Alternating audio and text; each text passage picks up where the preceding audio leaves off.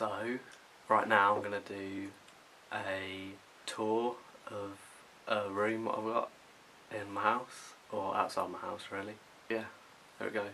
So, this room is basically like a room where we store all of our Halloween stuff, and it was originally made as a recording studio, but things have changed and we have turned it into more of a Halloween Gothic room.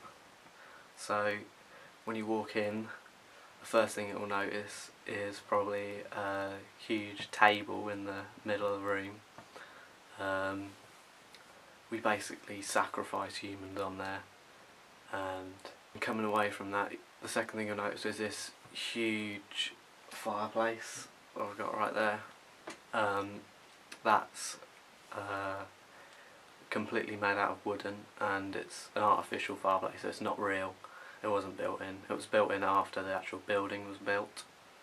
I will just say as well that every shot that you're seeing of like the room kind of is shot on a digital SLR for anyone who's like interested. So once you move away from the fireplace, then you'll probably notice the chair, what I'm sitting in right now, and it's an oak chair, and it's kind of a bit creepy. We saw it in an auction, and we thought, fuck it, why not? Why not get it? So we got that from the auction.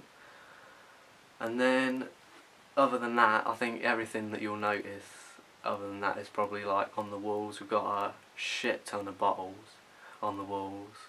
We've also got like cobwebs and stuff hanging around, like on the ceilings and things. Like the ceiling's quite low, so anyone who's kind of tall is going to struggle. I'm quite lucky. I'm a short ass, so I'm alright now. So thanks for watching.